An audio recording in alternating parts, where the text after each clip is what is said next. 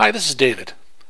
Today I'm going to talk about Facebook, which is a platform I've been using for a few years now, but I just recently learned about how Facebook handles deleted posts, and I want to share that with you. Now, if I go in here, and I'll create a couple of posts here.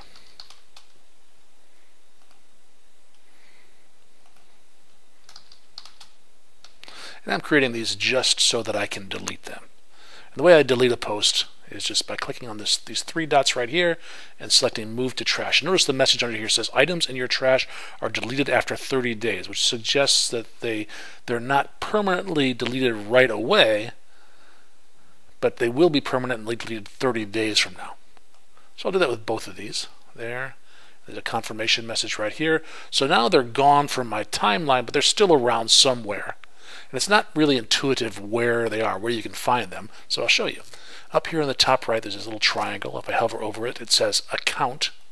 If I click on that, then I come down here to Settings and Privacy, Settings, Your Facebook Information, Activity Log, and Trash right here. And there's the two that I just deleted. They're still around. And you can do some things with it. So one thing I might want to do is maybe I'm nervous about somebody actually seeing this. It's something sensitive information that I don't want to exist anywhere. I want to permanently delete it right away. I don't want to wait 30 days. And I can do that. And I can do that with this ellipsis over here. Left click, and select delete. I could also do the same thing by checking these boxes and clicking on that. So anything that's up here is also available down here. This is ideal for doing multiple ones if I want to delete more than one at once, for example. So the second one, why don't I just do that? I'll just click on those dots, select delete, and now it's gone forever. I cannot get it back.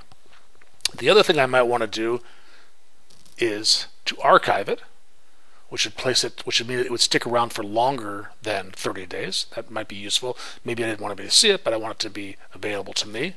I've never clicked that before, but why not? But this one here, Restore to Profile, that's an interesting one because sometimes I make mistakes. I may delete something and realize later, oh wait, that's not what I want to delete. Maybe I clicked the wrong one, deleted the wrong one. So I can restore it to my profile. And again, I can do it here, or I could check this box and say restore. They're both the same. But I'll do that. I'll restore to profile, and this confirmation message says restore. Give it a second. It says restoring, and then there it is. Once that message goes away, it should be available. If I go back up to here and look at my profile, you'll see that there it is. It's back. And just so I won't confuse anybody that's watching this, I'll delete it once more. This is how I learned how to manage deleted posts, delete them permanently, and restore them. This is David. Thank you for watching.